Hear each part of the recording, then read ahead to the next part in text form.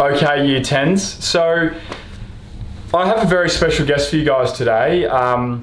As I know that we're all coming into that age where the temptation of drugs and alcohol and partying is becoming a lot more real, I thought I would bring someone in who has some real life experience with the negative consequences of drug and alcohol abuse.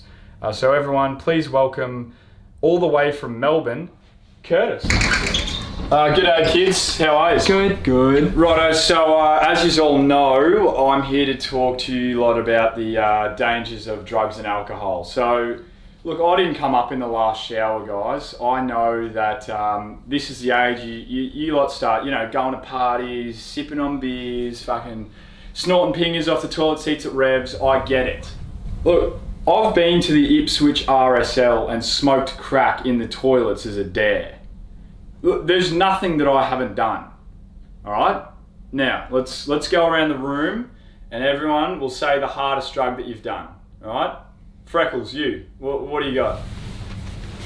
Hey, it's okay. Don't look at him. You look at me. You can tell me. It's fine. Fucking weed. Nice. Bit pussy, but you know, it's a start. You, fit girl at the front, tell us what you've done and don't fucking lie.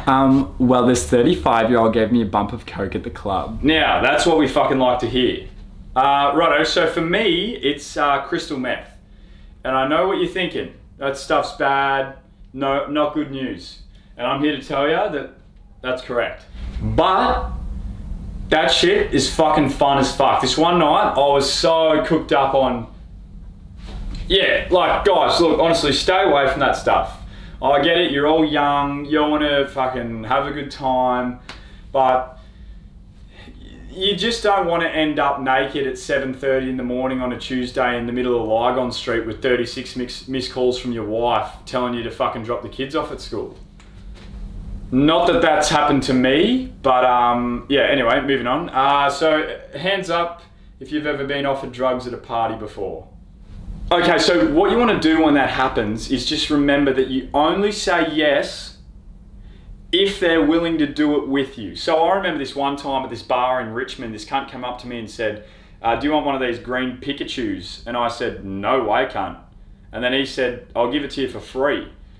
So obviously I said yes. Long story short, when I woke up, I was in the Tibet airport with customs being questioned for trying to smuggle a live chicken into the country. And see, the point of the story is, had I been smart enough to say to him, I'll only do it if you do it with me, then I would have not been in Tibet by myself and I wouldn't have had to fly home alone. So it's just about being smart with these things. Kurtis, why don't you tell the students about the negative side of drug and alcohol abuse and how it's negatively affected you? Yeah, so look, as fun as drugs and alcohol are, there are a few consequences that might arise. Like for example, when I was 14, I was at the family barbecue, had a few beers, and then one thing led to another, and when I came to, I was partaking in a 32-person orgy in Abbotsford. And as fun as that may sound, and was, it's not really good to do that sort of stuff. So those are just some of the consequences you need to really consider when your mate says, let's train wreck these pingers. What does train wreck mean? Oh, a train wreck, it's just when you swallow and shelf a pinger at the same time and they meet in the middle. It's fucking fun as, you should try it. But yeah, no, there actually are consequences though. Like my wife of 2 weeks left me because I was in this fucked K-hole, and for 72 hours I believed that I was a fucking soldier fighting in Vietnam, you know, battling off the rebels. So she fucking couldn't handle that. So yeah, I actually kind of loved her a bit too. So in closing, just remember kids, don't do drugs. But if you're going to, buy them from me. Okay, we're done here.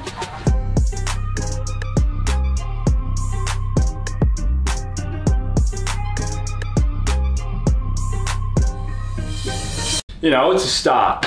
You, nerd-looking cunt, what have you done? Have you explained? I one take everything. Nice.